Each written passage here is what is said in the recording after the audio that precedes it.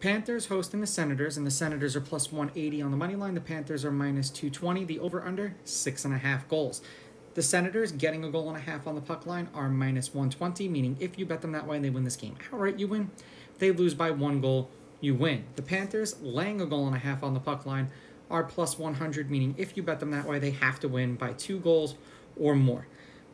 They played each other once this season.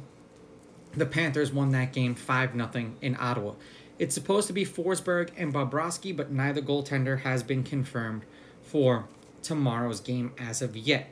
Head-to-head, the Panthers are 8-2. They're on a 2-game winning streak against the Senators. The favorite is on a 2-game winning streak. The favorite is 8-2 on the money line. The favorite winning by multiple goals, laying a goal and a half, is 7-3.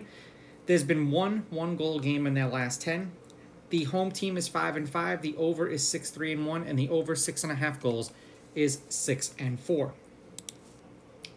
The Panthers, well, we'll start with the road team. The Senators are on a 2-game losing streak. They are 2-2 in their last 4, and I swear they're playing right now, and they're beating the Lightning 4-1. The game's not over yet, but they're in the third period. So in their last 4, not including the game that they're playing now, there was 8 goals, 9 goals, 6 goals, and then 5 goals.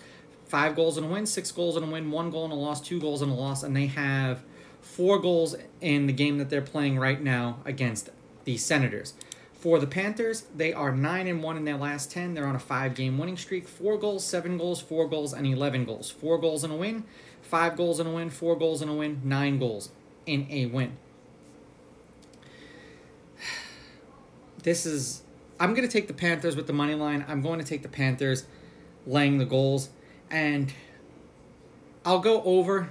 I don't know how much they're going to be ready to play tomorrow, the Senators, after playing tonight against the Lightning and beating up on them.